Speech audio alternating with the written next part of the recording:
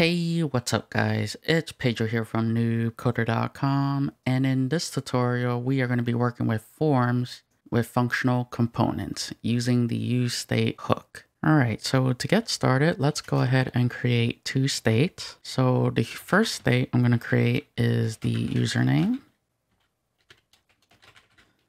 and we'll pass it an initial value of an empty string. Let's go ahead and make a copy of this. And the second state we'll call the password. Okay, so now from here, let's go down to our form. And what I want to do is just display the state. So we'll just come down here and say username is, and we'll go ahead and display that. Make a copy of that, remove that, add the password, and we'll say password is. All right, so now from here, let's go ahead and actually create our input field. And we're going to give a type of text, so that is fine. We're going to pass down another prop called value. And within this value prop, we are going to pass down a state. So the first one is going to be username. So essentially, when we have a value prop and we pass down a state like this, we are telling React that we want a controlled component. So now this input field is basically bounded to whatever value is within this username state. So we initialized it to an empty string, so it's just an empty string right now. Now the second thing we need in order for it to be a controlled component is a prop called onChange, and this is to update the state. Now this onChange prop is going to take in a function. We're going to get the event object back. And what we can do is call our set username. So this is going to update the state. It's a function. And what we're going to do is pass in whatever the user typed in. So that's just going to be e.target.value. All right, so now let us make a copy of this. So this is for our username. And we are just going to do some changing. So our value that we're going to pass in, it's going to be the password. And instead of calling the set username here, we'll call set password. Now, if you don't want the type to be text for password, you could just say password as an input type. So if I go ahead and save this, take a look at it in the browser. You see that we have our h1 tags rendering and that our initial state is an empty string. So that's why you don't see anything. So now if I begin to type in here, you see that our username state is being updated. And if I type here, you'll see that our password state is being updated. All right, so let us give more examples of different types of things you might run into. So let's say that you don't want to create a state separately. You don't want a username and password like this. Well, let us go ahead and comment this out, and we'll create a state with an object. So we'll say const, we'll set this to user, and this time we'll say useState, and we'll pass in a username. We'll initialize that to an empty string. And we'll say password. Okay, so this time we're working with an object.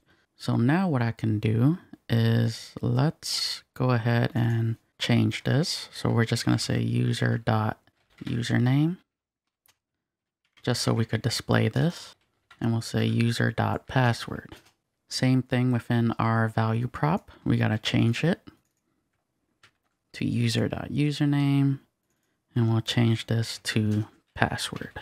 All right, so this isn't going to work as we have it right now. We do need to change the onChange handler that we're being passed in right now. So what we can do is we could pass one more prop, and we'll see why we'll need this in a second, called a name prop. And this name prop should match the property that you have within this object. So we have username, password. So our username input should match username. So we should pass that in here. And our password should get a name prop of password.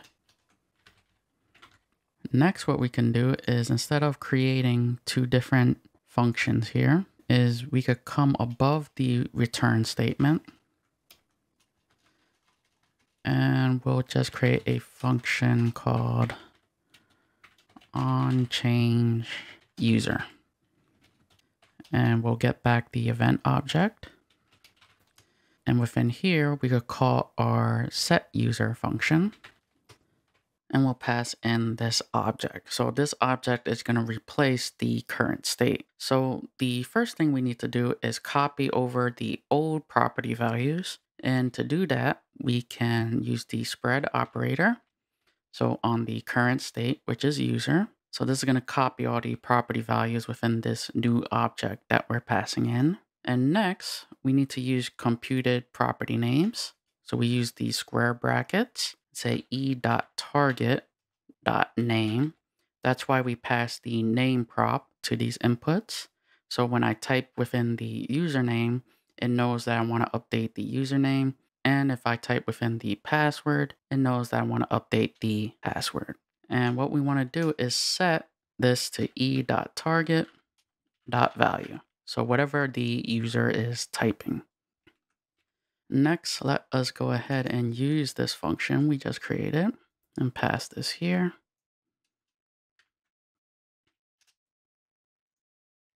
And we'll do the same down here. Now let us go ahead and save this. Take a look at the browser. You see it's asking me to save a password. No, thank you, Google. But you see that we initialize our username state to empty string, password to empty string. If I start typing, our username gets updated. If I start typing here, our password gets updated. Very last thing that I want to cover within this tutorial is let us talk about our onSubmit.